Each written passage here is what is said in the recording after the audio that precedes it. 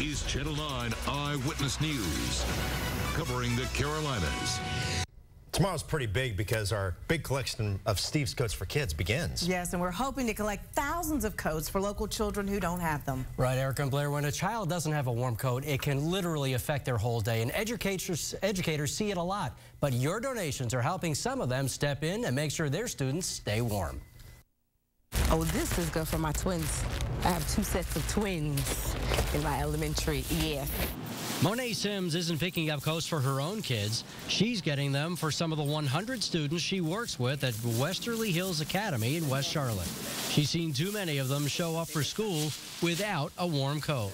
A lot of our families are, I can't even say just making it by. They're trying to figure out how to just make it by. That would probably be a great benefit for them if they could just make it by. Jason Walker sees the same thing at the CMS Performance Learning School. Some of his teen students are also young parents, which is why he's looking at not just bigger coats for them, but baby sizes too. The dark blue one back there might be good.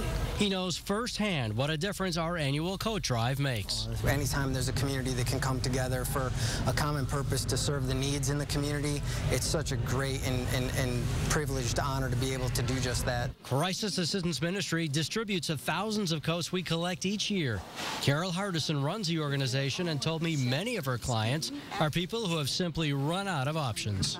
It's a person who never imagined that they wouldn't have the money to buy a coat for their child, that they would risk sending their children to school without the ability to keep them warm. And that's where we're stepping in to help. Every coat we collect will go to a child in need, like some of the 90 that Adrienne Kane works with at Whitewater Middle School.